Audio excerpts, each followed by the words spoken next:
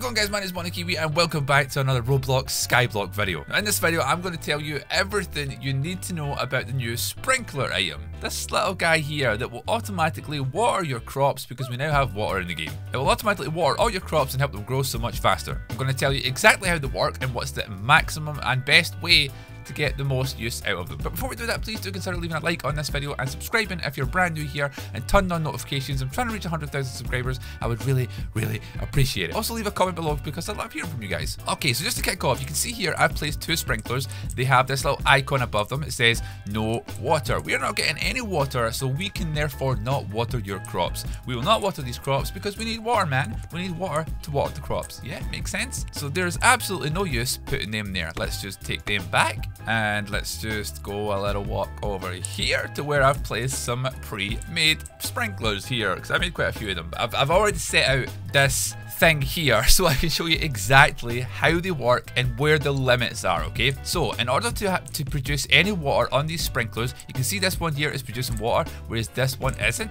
This one will, but this one won't. The reason that this one isn't just now is because the water thing here, the water catcher, is empty. Okay, so what I'm going to do is I'm going to take this one away for just now, this little guy, and this little guy, because the water will never reach them. So in order to make your sprinklers work, okay, you need either this, a water catcher, or a water barrel. Okay, now the water barrel has to be filled up manually. You've got to put your own water in here. You've got to grab your water jug or your water can and fill it up. It will store a lot of water though, so it could be a solution for using that as well.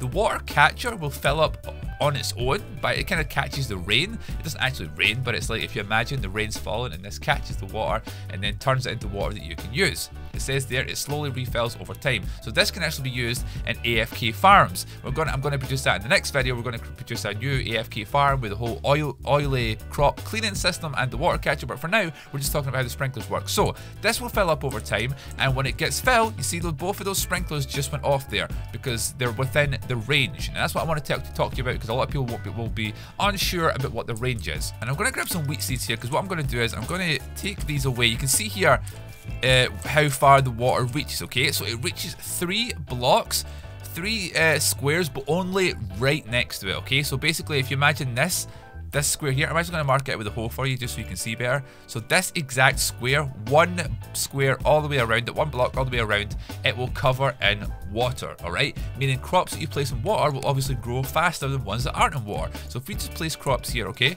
we're going to place crops. You can see the ones that's got water in it. It's like dark and shiny compared to the ones that don't have water. It's just dull, like regular dark. So this, well, it says no water just yet, but don't worry about it. It's just because the water catcher needs to fill it with water. I've had this running for a while, so they've wasted a lot of water basically. So I'm going to tell you the range for it. Okay, you'll see these will grow a lot faster though, because that is wet soil. The range basically, I need a block just to test and show you. Okay, so it's 1, 2, 3, 4, 5, 6, 7, 8, 9. Which is absolutely, the range is huge. Look how far away they are from that. 9, and then wide, 1, 2, 3, 4, 5, 6, 7, 8, 9. Absolutely insane. 9 blocks forward, 9 blocks backwards, 9 blocks this way, 9 blocks that way. That means 1 water catcher will feed water to sprinklers in this huge area that you're seeing here, all the way around here. 9 blocks wide, 9 blocks forward. I've got berry bushes here, but see if we go 9 blocks in, 1, 2, so 1, 2, 3, 4, 5, 6, 7, 8, 9. Where this berry bush is here, I could put another sprinkler there and it would still reach it. And then going backwards, obviously 9 more blocks, like out here, it would still reach that as well, which, and everything in between, obviously, all the sprinklers in between.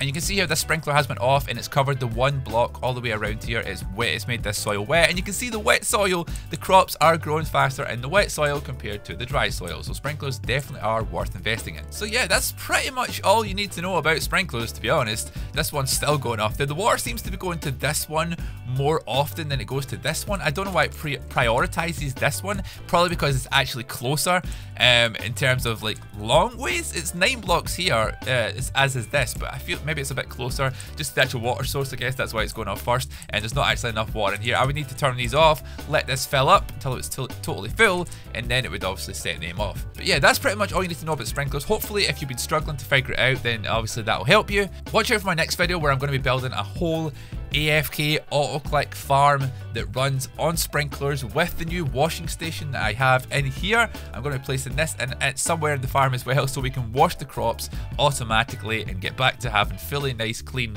washed crops that sell for a fortune. So yeah, subscribe and turn on notifications so you don't miss that. And of course, leave a like in this video and comment below, and I'll see you in the next one. Bye bye.